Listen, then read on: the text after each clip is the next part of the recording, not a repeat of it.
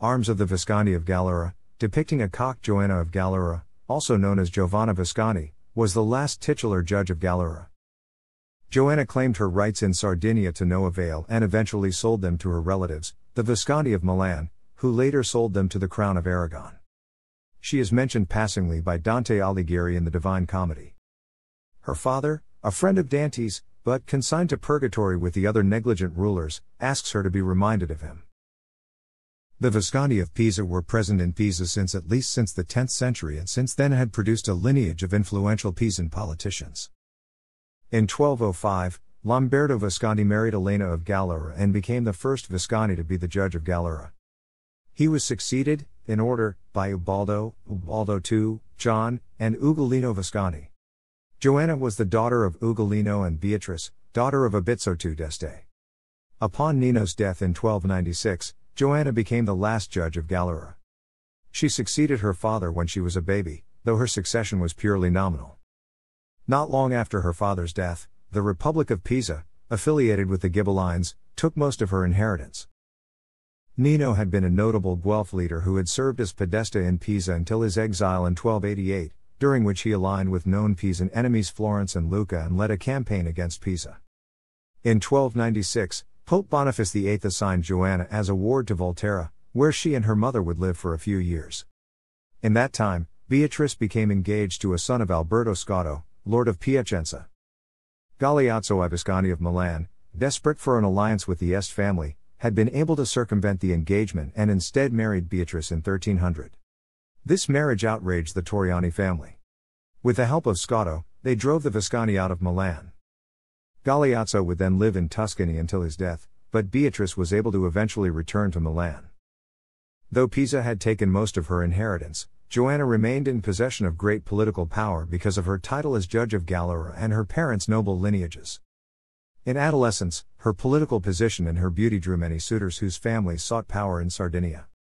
Joanna's first suitor was the son of the Genoese noble Bernabo Doria. A marriage with him would have promoted the union of Genoa and Pisa against the Crown of Aragon. Then, a second option became the nephew of the Count of Donneratico, Titus della Gherardesca. The possibility of his marriage to Joanna polarized the Pisans, causing civil conflict. Finally, the Tuscan Guelphs recommended that Joanna marry Corradino Malaspina, whose family already owned many valuable assets in Sardinia. Corradino's marriage with Joanna would only further expand their wealth and territory.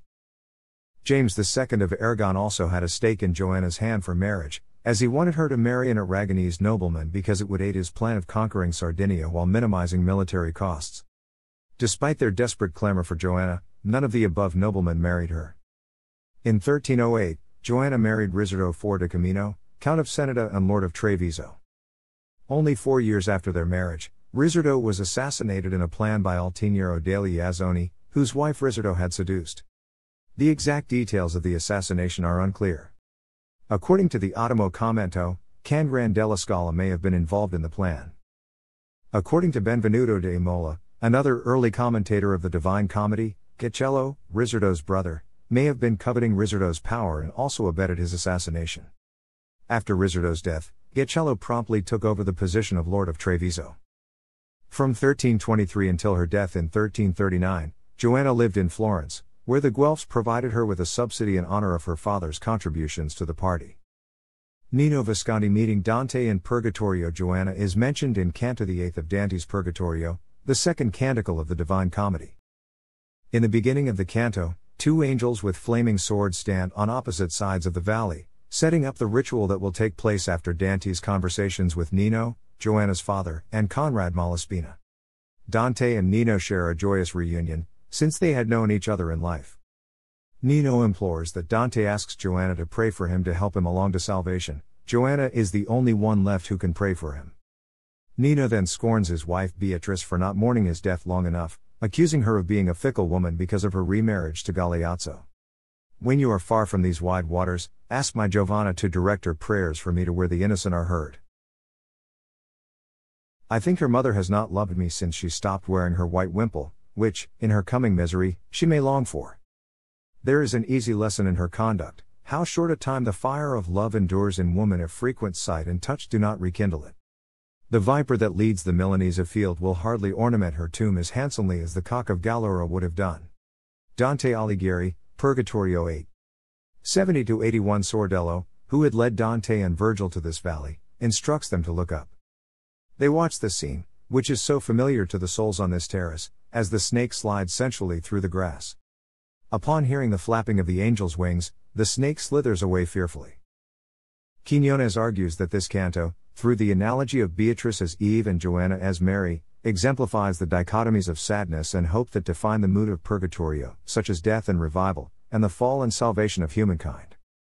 This analogy, Quinones notes, is a misogynistic trope in which one virtuous woman redeems another sinful woman. As Mary brings Jesus into the world to repent for Eve's sin of transgression, Joanna will faithfully pray for Nino to compensate for his unfaithful wife. The snake acts as the threatening of innocence, a quality which Beatrice has lost through her marriage to Galeazzo. It corresponds to the viper to which Nino alludes, the symbol of Galeazzo's family. Meanwhile, the act of the angels driving the snake away signifies the hope of paradise, for the souls in purgatory, but especially for Nino, who knows Joanna will pray for him. Quinones also notes how Nino refers to Beatrice as her, Joanna's, mother, demonstrating his perception that Beatrice is no longer his wife and that she only exists meaningfully in relation to Joanna, his only hope of salvation. Diaz writes on Dante's portrayal of Beatrice, he has Nino identify her only by the men she has been with, thus emphasizing the perceived immorality of a woman marrying again. The viper to which Nino alludes is the symbol for the Visconti family of Milan, and the cock is the symbol for Nino's own Visconti family of Pisa and Sardinia. Nino asserts that the viper will hardly ornament Beatrice's tomb as handsomely as the cock, as if Beatrice were only a body to be decorated. Diaz indicates that in this scene, Beatrice's remarriage is framed as a sign of her uncontrollable lust and apathy towards Nino, even though the marriage was politically motivated and it had already been 4 years after Nino's death. Thanks for watching.